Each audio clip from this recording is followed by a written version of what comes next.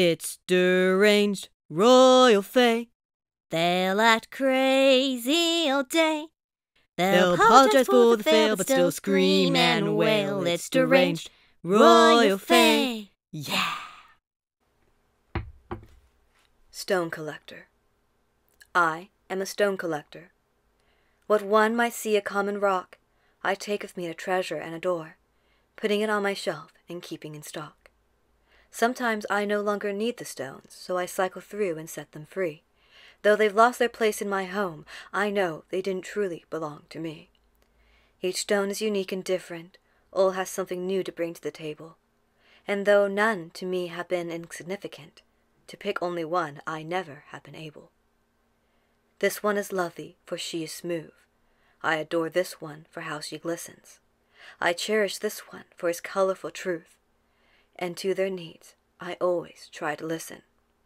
Should a stone of mine have the wish to have another of its own to share, I will try my best to always grant them this, allowing others to give them their care.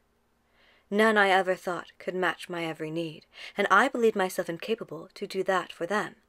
So I never kept just the one and allowed the same deed. I'd still love them no matter what was to come. But one day I found a rock who seemed to never fail to inspire. Each and every tribute I had longed for and more, meeting each and every one of my heart's strong desires, though that is also where my heart did tore. I came to want it all to myself, never wanted to set it free, wanted to give it all my wealth, though I thought that could never be.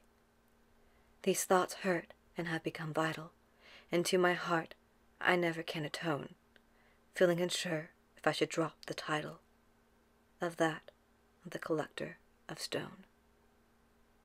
Well, they're glad that you stayed, but you wasted yet another day.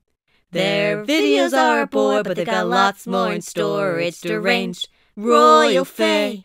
Yeah!